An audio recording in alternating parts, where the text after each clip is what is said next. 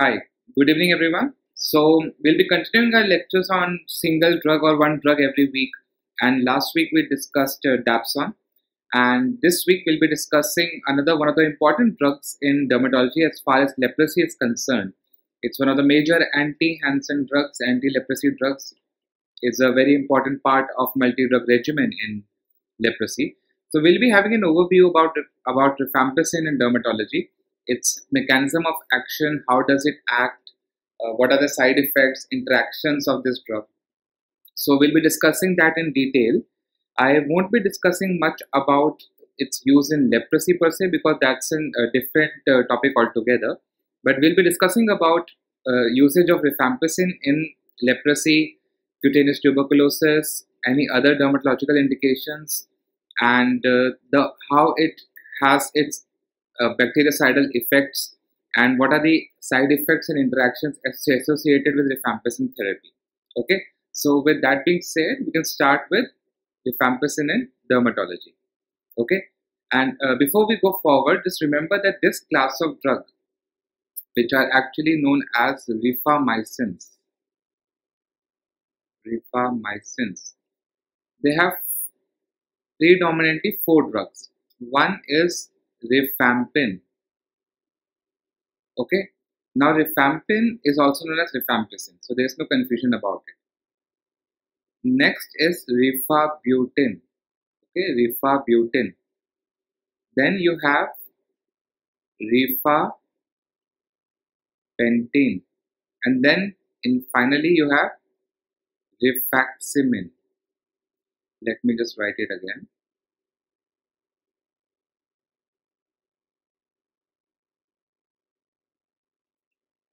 Rifaximin.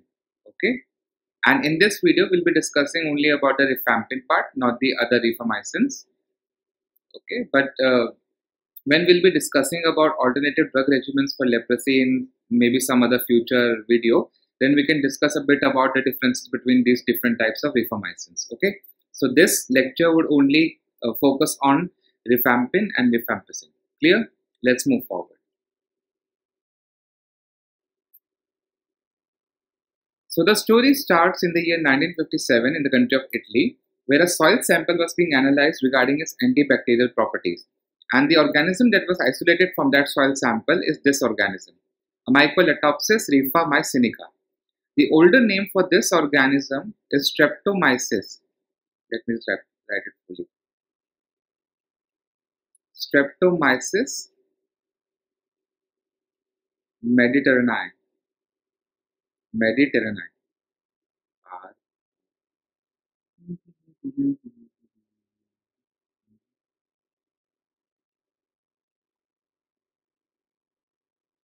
Mediterranae. So people who are interested in cuisine can remember this older name for a Mycoleptopsis rifamycinica. Let's move forward. So they are part of the group known as rifamycin, and the word rifa comes from rififi, which is a French crime story, and the isolators of this organisms really loved this French crime story, so they decided to name this newer class of drugs on the basis of rififi. So that's why they're known as rifamycin. In 1965, the drug rifampin or rifampicin was isolated, and since it has a much better action against the bacterium, this became the prototype drug of this class. In 1971, rifampicin got FDA approval for the treatment of various conditions, and rifampicin is also a part of WHO's list of essential medicines, and it is also a part of critically important medicines for human population. Okay, it is available as generic medication in a lot of countries. It is easily available as a generic medication. Even for some indications, it has got the title of orphan drug. There are many indications, some rarer indications in which rifamycins are used, and for that reason we get it very cheaply. And if you remember, while giving MDT therapy in your OPDs, you will find those blister packs coming from WHO. They are easily and freely available and supplied to the institutions for treatment of leprosy. Okay, so it's a part of essential medications. It's a part of critically important medication for human population. Let's discuss pharmacology of rifampicin. It's a red-brown crystalline powder which is highly lipid soluble and only slightly soluble in water. Okay, so it's very highly lipid soluble and it's a red-brown crystalline powder. Okay, so remember that all of the anti-leprosy drugs have some relation to colors. So dapsone, in the last video we learned that it was actually a dye product, was because as a result of trying to find out dyes, and even rifampicin is a very colorful compound. It has good absorption from the gut and the availability is actually reduced by 30%. Some articles mention 36%, 30 to 36% reduction with food. Okay, so what happens is when rifampicin, when it is absorbed from the GI tract, it gets hydrolyzed in the liver and then excreted in the bile. Okay, and after that, after secretion, let's say about 6 hours after intake of rifampicin, the drug gets deacetylated. But even this deacetylated form of rifampicin has a strong antimicrobial action, and because of that, the deacetylation product is not readily absorbed from intestine.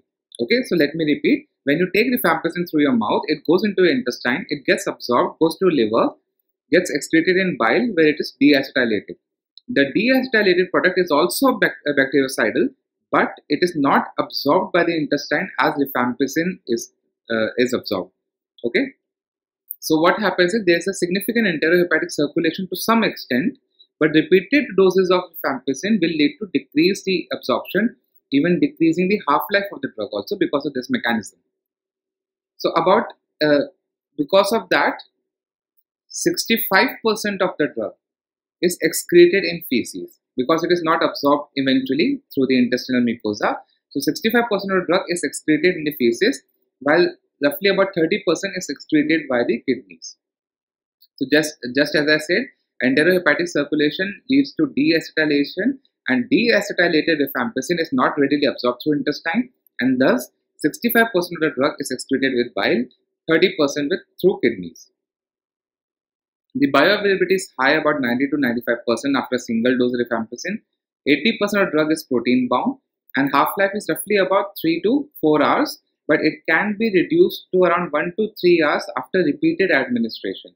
So by the same mechanism, the deacetylation mechanism, the half-life may reduce with subsequent dosages. But in case of Hansen's, in case of leprosy where we give month dose, the half-life is roughly about 3 to 4 hours, or 3.3 to 4 hours. Clear? So let's move forward. Now, how does rifampicin act? The major mechanism of action is inhibition of DNA-dependent RNA polymerase. So remember that this cell has DNA. The DNA strands are separated, and then using this DNA strand as a the DNA strand as a scaffold or as a stencil, an RNA is made. Okay, so let me just change the color. So using this DNA strand as a scaffold, an RNA is made, and this reaction or this process is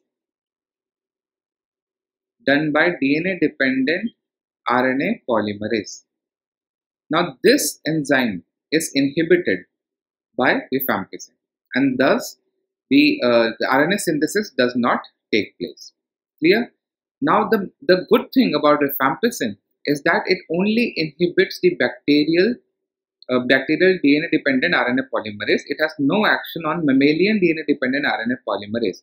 So there is no action on mammalian RNA polymerase enzyme, and that is why it damages specifically the bacteria which is infecting the human body. It acts by a steric occlusion mechanism. That means, let me just erase everything. So if you have DNA dependent RNA polymerase, and let's say this is the active site where rifampicin would bind. When rifampicin binds to the active site, because of binding of rifampicin, RNA polymerase is not able to attach itself to the DNA strand, or it is not able to incorporate more nucleosides and nucleotides while making RNA.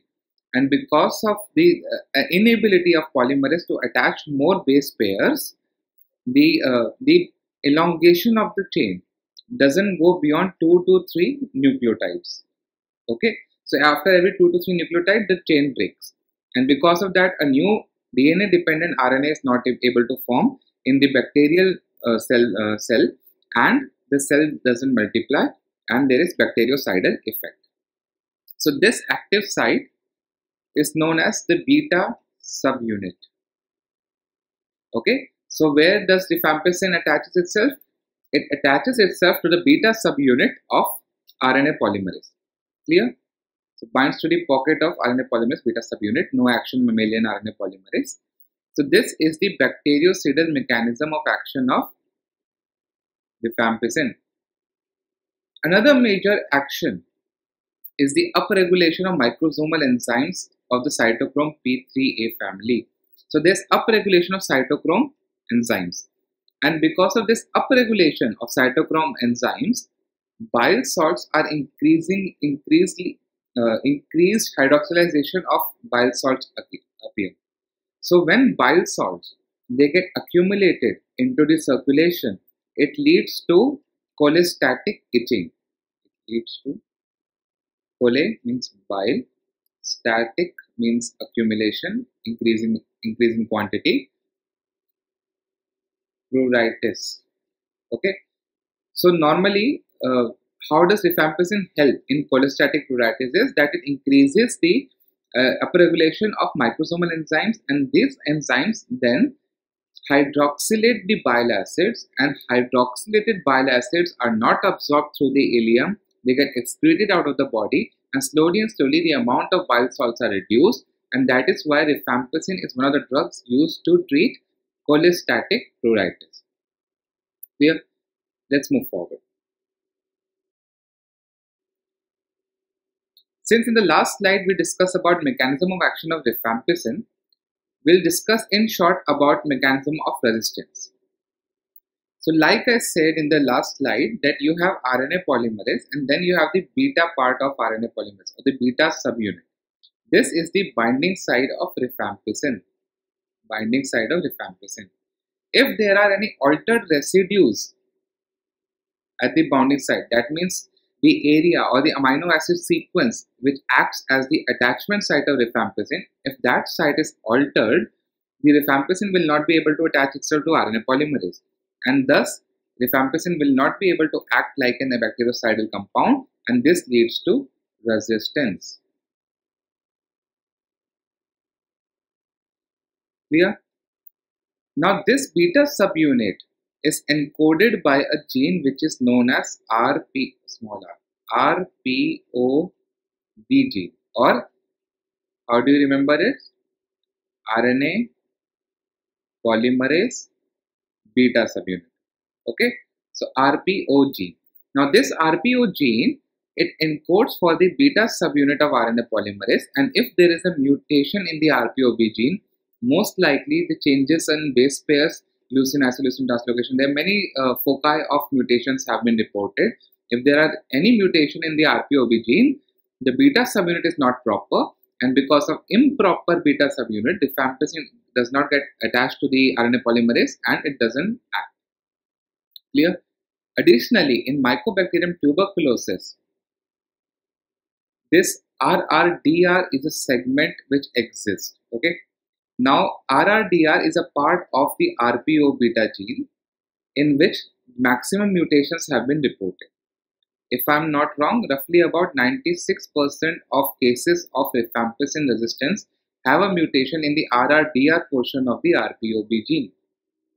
And what is RRDR? RRDR is rifampicin resistance determining region. Okay, so about 96% mutations are in this. 96% of cases of resistant tuberculosis have a mutation. Resistance to rifampicin have a mutation in the RRDR segment. The rest 4%, the mechanism is unknown. One alternative mechanism is ARR catalyzed ADP ribosylation of rifampicin. In this, what happens is rifampicin structure is changed by addition of ARR molecules. Now, what is ARR? I tried to find out. I couldn't find what is ARR. Okay. But one reference that I could find is ADP ribose molecules, residues. Okay, ADP. Let me just write everything. ARR is ADP ribose residues. So there is a certain enzyme in Mycobacterium smegmatis that attaches ARR residues to rifampicin, thus altering the structure of rifampicin, and then rifampicin is not able to attach itself to the to the beta subunit of RNA polymerase. And this is one of the alternative mechanisms in M. smegmatis. Clear? So you have mutation in RPOB gene, you have mutation in RRDR segment of RPOB gene in Mycobacterium tuberculosis, and you have increased ADP ribose residue attachment to rifampicin in Mycobacterium smegmatis. Clear? Let's move forward. Now this segment is somewhat new to me. I had no idea that rifampicin has a significant anti-inflammatory effect. So most of the studies have been done in vitro. In vivo studies are still isolated, and there are only few case reports about in vivo effects, anti-inflammatory effects of rifampicin. Now I just have to point to two references. I'll provide the link to these references in the description of this video, in which you can read in detail about the anti-inflammatory effects of rifampicin. Clear? So how does rifampicin act as an immune suppressing drug? It leads to reduction of toll-like receptor 2. It also inhibits LPS, which is lipopolysaccharide. LPS induces inflammatory secretion. It also leads to isolated NFK beta reduction. And if you have gone through my videos on non-steroidal immunosuppressives, you know that NFK beta is the central molecule, or the central you could say messenger, which promotes translation of inflammatory cytokines. Okay, so what you have a DNA element, DNA. A part of this is DRE, which is DNA response element. NFK beta attaches itself to DRE, and this leads to translation of inflammatory cytokines. So when NFK beta is reduced by rifampicin, subsequently downstream the inflammatory cytokines will be decreased. And with the similar mechanism, it decreases the pro-inflammatory cytokines. So if you want to go in detail about how does rifampicin acts as an immunosuppressive or an immunoregulatory action, go through these two references and you will find a good explanation, detailed explanation about what are the anti-inflammatory effects of rifampicin. Now this reference, this bar graph I have taken from this reference, so you can see that in subsequent increasing concentration of rifamycin, there is increased reduction in the cytokines. This is inhibition cytokine. That means the amount of percentage of inhibition of cytokine increases with the increasing doses of rifampicin. That means the more rifampicin is there in the system, more is the reduction of cytokine. So you could see that TNF alpha, very important inflammatory cytokine, interleukin 8, interleukin 2, interleukin 17, interferon gamma, interleukin 6. These are all inflammatory cytokines. And with increasing doses of rifampicin, you can see that the percentage inhibition also increases. So this is the bar graph from the same reference that I have cited. It will be available in the description box. You can go and read the full article, and we will read about the anti-inflammatory effects of rifampicin.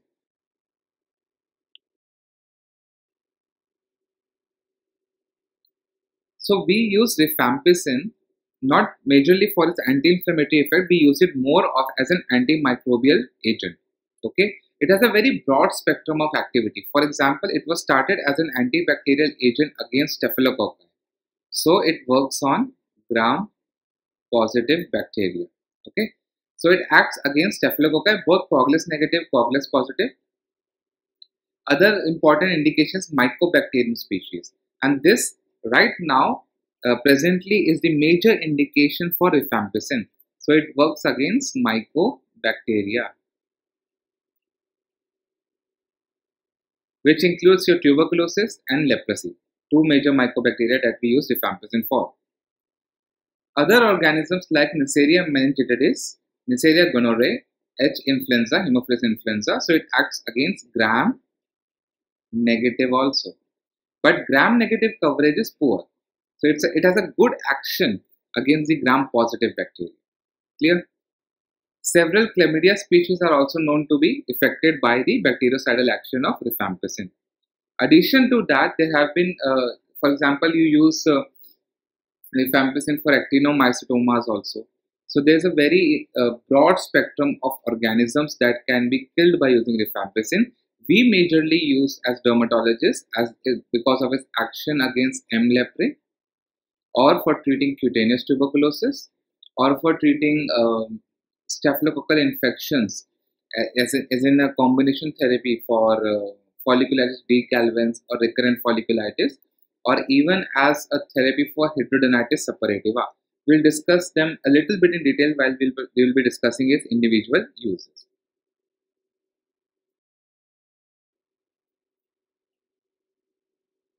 So let's begin with the use of rifampicin in Mycobacterium. Now remember that rifampicin is a very important and a very good bactericidal drug. It's very effective also. Okay, but the major problem that we face with the use of rifampicin, especially in our country, is resistance. I found a reference that 10 raised to power minus 8 to 10 raised to power minus 9 bacterium per cell division is the resistance rate for rifampicin. That means for every 10 raised to power 8 to 9 cell divisions, you will have one bacteria which is resistant, or for every 10 raised to power 8 to 10 raised to power 9 bacterium, when they undergo one cell division, there will be one resistant organism to rifampicin. This may look like a very small magnitude, but in the grand scheme of things, in which the bacteria is dividing a lot in your body, the amount of organisms which may end up resistant to rifampicin is very high. So it is always recommended that you use rifampicin in combination with other bactericidal or other antibacterial agents. Okay. The uses against Mycobacterium species is predominantly for tuberculosis and cutaneous tuberculosis, leprosy, and also as a prophylaxis for or a suppressive regimen for latent tuberculosis, as a prophylaxis for latent tuberculosis. One more thing that we can add is single drug regimen in leprosy patients, not leprosy patients, contact of leprosy patients. So in patients who have been in contact with a diagnosed case of leprosy, we give single drug rifampicin as a prophylaxis for leprosy disease, against leprosy disease. It is most bactericidal drug against M. leprae, but it loses effectiveness after about 6 months. So there have been studies which show that after 6 months, the bactericidal effect is somewhat dampened. That is why I think the WHO is recommending 3-drug regimen for both types of leprosy. Other Mycobacterium species like MAC complex, which is Mycobacterium avium complex, and also which is mostly seen in HIV/AIDS patients who have CD4 counts less than 50 per microliter. So in retropositive patients where the CD4 count is less than 50 per microliter, it acts as a very good preventive agent and also as a treatment agent for atypical Mycobacterium infection, including MSCs. So these are all the Mycobacterium species against which rifampicin is used. In fact, for this indication, rifabutin was given an orphan drug status by FDA. So what is orphan drug? That means there are drugs which are used to treat diseases which are so rare that companies might not manufacture those drugs anymore. Okay, so if a disease is so rare that the treatment is not that profitable, so the company doesn't make it. If you give a status of orphan drug to that drug, companies have to manufacture a certain amount every time or every year, so that the drug supply is always maintained for that rare disease. So that is the concept of orphan drug. So we will spend a little bit of time in going through the use of rifampicin in Mycobacterium leprae, or for the treatment of leprosy. The dose which is given by WHO is 600 milligram a month. So that's the WHO guideline. The newer guidelines for the past at least 3 to 4 years, it is 3 drugs for 6 months for PB, 12 months for MB leprosy. Okay, so this is the regimen which is to be given as per WHO. All three drugs, rifampicin, dapsone, clofazimine, 6 months for PB and 12 months for MB. If the patient is resistant to rifampicin, at least 2 second-line drugs, which are clarithromycin, minocycline, or a quinolone, which can be ofloxacin, levofloxacin, moxifloxacin, plus daily clofazimine for 6 months. So this is the induction phase of leprosy. So if a patient of leprosy who is resistant to rifampicin, you have to start 2 second-line drugs, which can be from clarithromycin, minocycline, or a quinolone, and additionally clofazimine daily for 6 months. This will be followed by clofazimine by plus one of these two drugs. So I know it's sounding very confusing, and I will make a separate video on alternative drug therapy for leprosy. But if your patient is resistant to rifampicin, you will start either clarithromycin or minocycline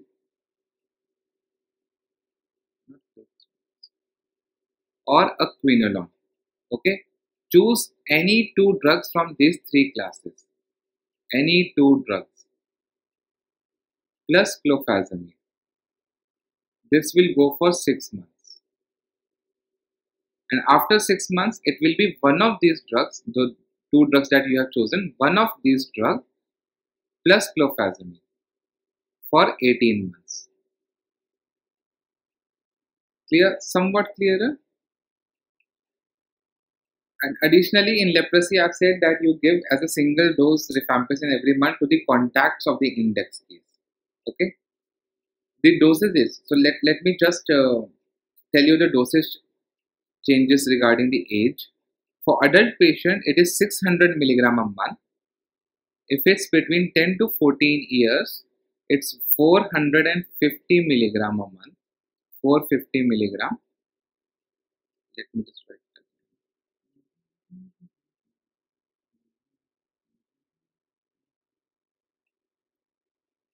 For 10 to 14 years, it is 450 milligram, and the pediatric dosages is 10 to 15 milligram per kg per month. Okay, so 600 milligram a month for adults. If it's less than 10, if it's between 10 to 14 years, it's 450 milligram. If it is pediatric doses, is 10 to 15 milligram per kg per month. There are also further indication for pediatric age group from 6 to 9 years. We'll be discussing that in the next slide. And we'll be discussing the treatment of leprosy when rifampicin resistance is present in detail when we'll be discussing about alternative drug treatment for leprosy.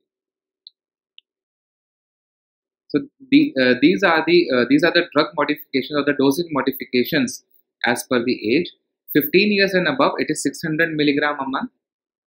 For 10 to 14 years, it is 450 milligram a month.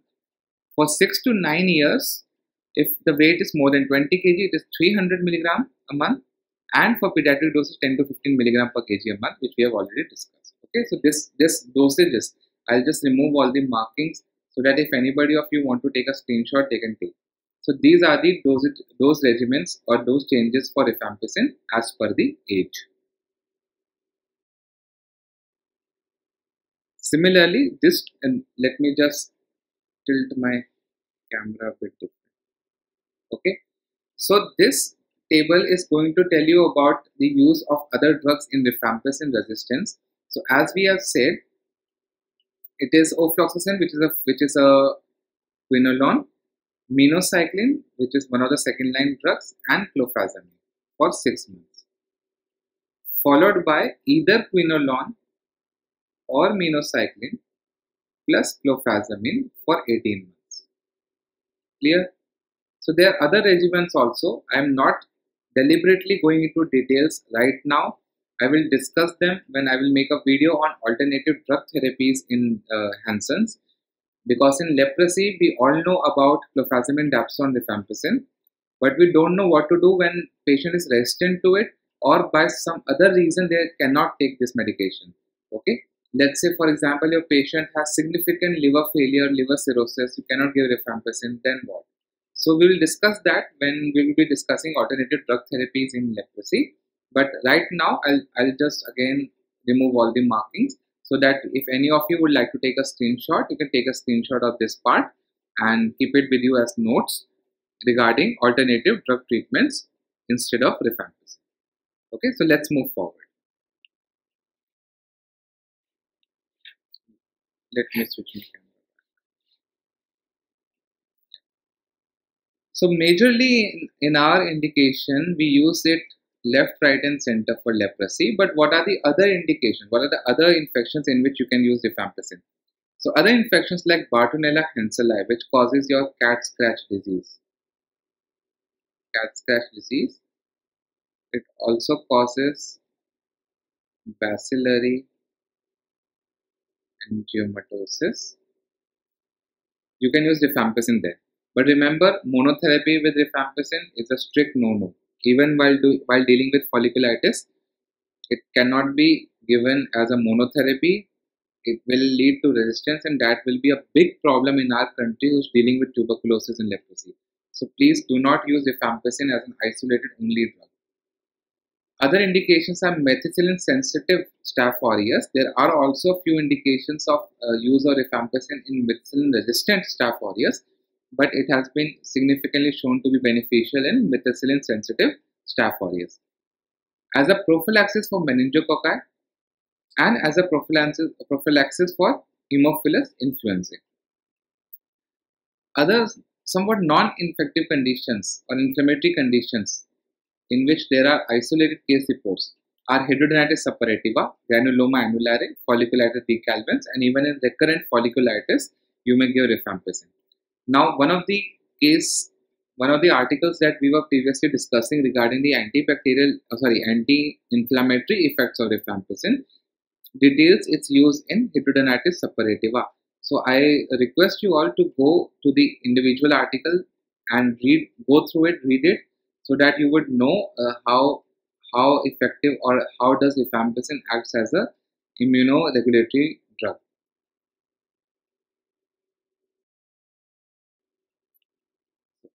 Contra-indications of rifampicin include any hypersensitivity to rifampicin, or let's say a severe drug reaction to rifampicin if it has occurred before. I have personally seen cases as Brest syndrome with rifampicin, SGSTN with rifampicin, severe lichenoid eruption to rifampicin. So in those scenarios, in those patients, you may have to be very, very careful by using rifampicin. It can be regarded as a contraindication for its use. There are no box warnings, but there are certain precautions which we have to take. So let me just highlight only the precaution part, the hepatic one, because it can cause potentially severe hepatotoxic as a rare outcome. Be mindful when you're using it in a patient who don't have a good functioning liver. So if a patient is, let's say, suffers from alcoholism, you may not be able to use it. Or a post-liver transplant patient, either a donor or a recipient, you might not want to use rifampicin. So if baseline LFTs are not, let me just change it. So if baseline LFTs are not normal, you should not use rifampicin. Hypersensitivity reaction, like I said, DRESS has been reported. So make sure that in patients who have a history of DRESS or SGS-TEN with rifampicin, you should not use rifampicin.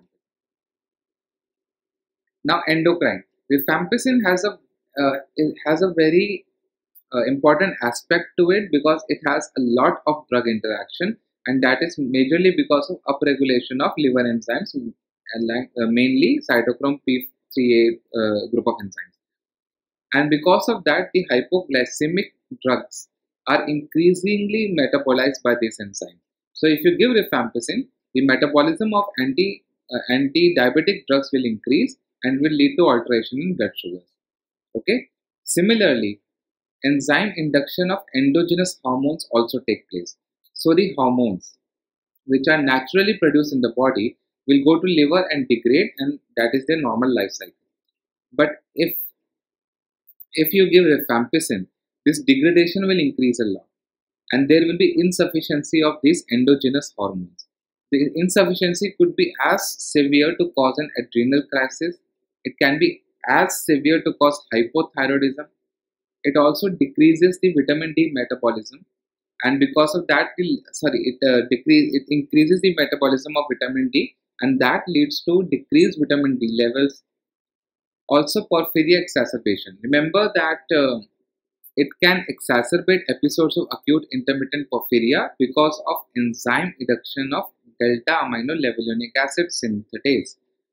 Okay, so delta amino levulinic acid synthetase is an enzyme, and this enzyme is induced. This enzyme is induced by rifampicin, and this can precipitate an attack of acute intermittent porphyria. Clear? Additionally, PCT, porphyria cutanea tarda, can also happen when liver damage is severe by rifampicin. Okay. Regarding pregnancy category, the older category is category C. The exception to that is rifabutin. Rifabutin is category B. So B for butin, category B. Clear? So it's pregnancy category C. The newer category, as we all know that after 2015, the FDA has changed its labeling criteria. The newer rating is probably compatible.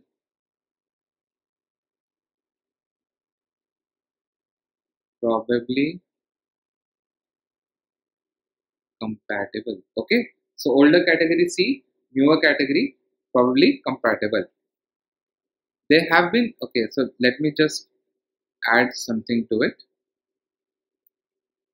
Rifampin is not a teratogen. So there have been instances when mothers have got pregnant while taking rifampicin, and it is not to be found, not to cause any abnormalities. It has also been found in breast milk. So much so that there are isolated case reports of having hemolysis because of rifampicin in newborn who were on breast milk. So this rifampicin is secreted into the breast milk, but whether that secretion leads to clinically significant side effect, we just have to decide that on a case-to-case basis. So remember that the newer rating is probably compatible.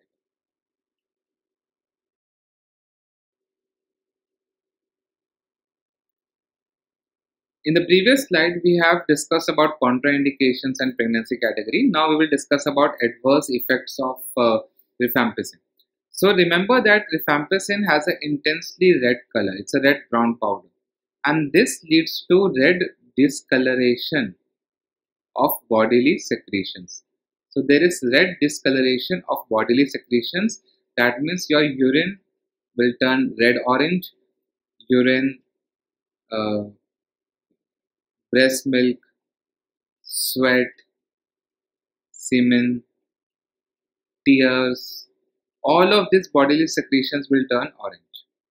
Okay, so this is one of those side effects that you should tell your patient before giving rifampicin, that they should be mindful of these changes. Otherwise, it may lead to non-compliance or patient not taking the drug because they might think that they are bleeding in their urine, or there's any blood coming out from there's a bloody urine, so they might stop taking rifampicin. So you need to tell them. Okay. And coming from somebody who has themselves taken rifampicin for at least 16 months every day, this color is very stark. It's very bright. You will not drink Fanta if you take rifampicin. Now, CNS symptoms include headache, drowsiness, ataxia, dizziness, inability to concentrate, and also fatigue. Okay. Remember that rifampicin is readily absorbed through gut, and it has a very high penetrative value. That means rifampicin goes inside each and every cell system. It also goes to the brain too. So that is why you have CNS symptoms. Gastrointestinal symptoms include epigastric distress, nausea, vomiting, diarrhea. And each one of these side effects can start from the first dose itself. Okay? The nausea and vomiting, it may not happen to everyone, but if it happens to one of your patients, it is severe enough. Severe enough to cause intense abdominal cramps or extreme loss of appetite, significant epigastric burning sensation, even with a single dose. Okay, so most of us will prescribe PPIs. Remember that PPIs decrease the absorption of rifampicin. So if you want to give rifampicin along with PPI, one advice is to give rifampicin wait for 1 hour, give PPI, wait for half an hour, and then have breakfast, have a good breakfast. So this would help in good absorption of rifampicin if you want to give proton pump inhibitor with it. Okay, remember that food also decreases the absorption of rifampicin from 30 to 36%. So it's always given early in the morning, empty stomach. And if it is causing significant gastritis, give PPI 1 hour after rifampicin intake. Okay, you can even give MSET for vomiting, and subsequently, if you take multiple dosages, these side effects do get better. Immunological side effects occur because of rifampicin autoantibodies. So rifampicin does lead to induction of autoantibodies or anti-drug antibodies uh, against rifampicin, and the immunological side effects are majorly because of those antibodies. These include IgE-mediated anaphylaxis, influenza-like symptoms, thrombocytopenia, hemolytic anemia, respiratory insufficiency, acute renal failure. It can even lead to it can be fatal in rarest of rare cases. These side effects can also happen 3 months after discontinuation, till the antibodies are metabolized in the body. So remember that influenza-like symptoms like fever, headache, myalgia, arthralgia, this can happen. And with subsequent doses, these too get better. But remember, if they're increasing or significantly problematic for the patient, you may consider stopping rifampicin. They can be severe in rarest of rare cases. Other rare adverse events that have been noted with rifampicin is DRESS, drug rash with eosinophilia and systemic symptoms, DIC, disseminated intravascular coagulation, pemphigus foliaceus, pemphigus vulgaris have also been reported. Other rarer cases are of SGS-TEN or severe lichenoid eruption or severe lichenoid drug rash is also reported with rifampicin. So keep that in mind, that rarest of rare dermatosis can also happen with rifampicin. Additional adverse events include hormone effect. Remember that while we were discussing the contraindication slide, I told you that there is increased hepatic metabolism of endogenous hormones. That means when the body creates a certain level of hormones, which are the endogenous hormones, the metabolism of these endogenous hormones are increased because of rifampicin. And that is because of induction of microsomal enzymes.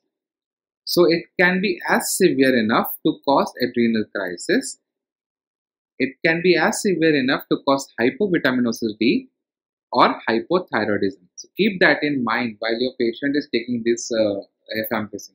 That endogenous or the internal normal hormone levels might be decreased if the patient is taking rifampicin. Rifampicin is a known hepatotoxic drug.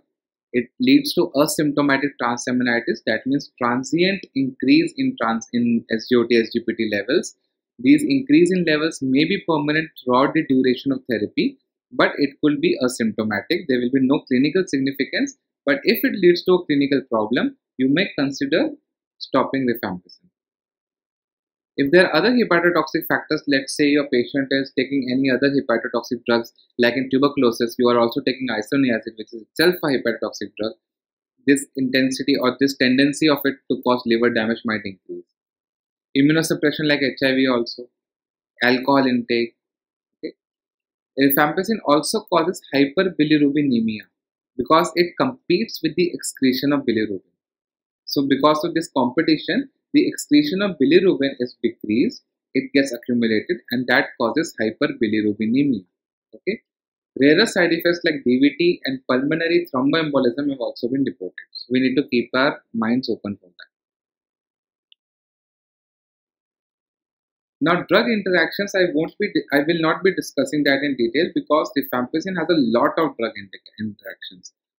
Just remember that rifampicin increases the activity of cytochrome P450. So all the drugs which are metabolized by cytochrome enzymes, group of enzymes, they will have a decrease in their levels. All the drugs which are activated by cytochrome P450 enzymes will have an increase in their active levels. Okay, so if you have this general idea, you'll be able to easily remember. Now, calcineurin inhibitors like cyclosporin or oral tacrolimus, there is a loss of efficacy because rifampicin will increase the degradation of these drugs. Okay. Now, warfarin.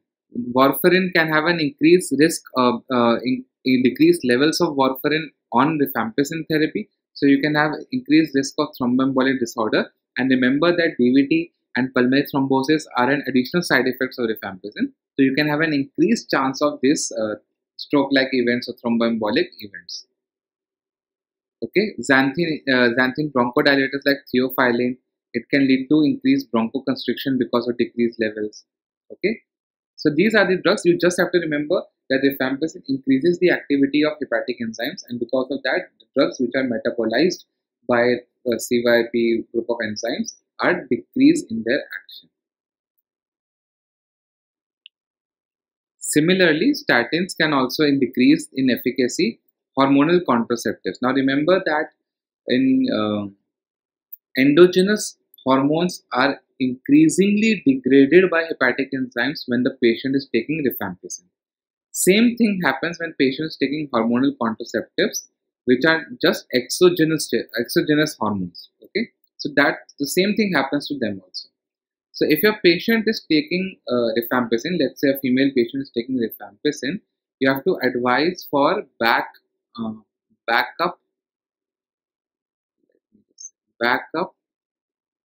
contraception. Okay, backup contraception. That means barrier mode of contraception or tubectomy, vasectomy, non-hormonal contraceptive methods because of that. So you need to advise them so that they take non-hormonal contraceptives. Okay.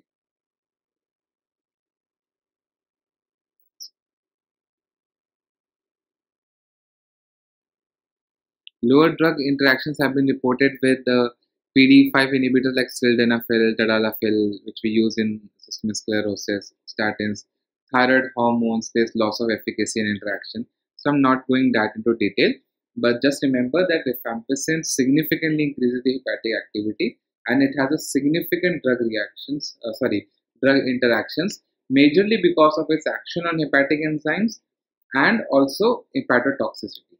So because of that, you can have good amount of interaction between the drugs of all different classes. So whenever you're prescribing rifampicin to your patient, whether they have Hansen's, whether there's any other indication that you're giving rifampicin, cutaneous TB, granuloma annular, hidradenitis suppurativa, actinomycetoma, just make sure that you go through the other drugs that the patient might be taking. Okay, ask about diabetes drug, ask about antihypertensive, all of the other drugs, so that you may know that interactions can happen. Check for interactions and look for any loss of efficacy of these drugs. Okay, so with that, I'll finish my discussion on rifampicin. I hope this video was helpful. I know it becomes a little bit complicated learning about drugs that we don't use routinely. Rifampicin is rarely used outside the purview of institutions where we treat Hansen's with rifampicin. But we need to remember about this very powerful drug so that we may avoid its misuse, we may avoid its, side effects, adverse events, and thus it remains a very safe drug to be used for the labeled indications that we have for rifampicin. Remember that in India, which suffers from endemicity of tuberculosis and endemicity of leprosy right now, we should not use rifampicin as a monotherapy. It leads to resistance and it will lead to further huge problem regarding the use of rifampicin. So make sure you always use it in a combination of rifampicin with ciprofloxacin or clarithromycin have been advocated in case reports. Just make sure that do not use rifampicin as a monotherapy. Even in prophylaxis in latent tuberculosis, there have been recommendation of using single drug rifampicin or only rifampicin for at least 12 weeks.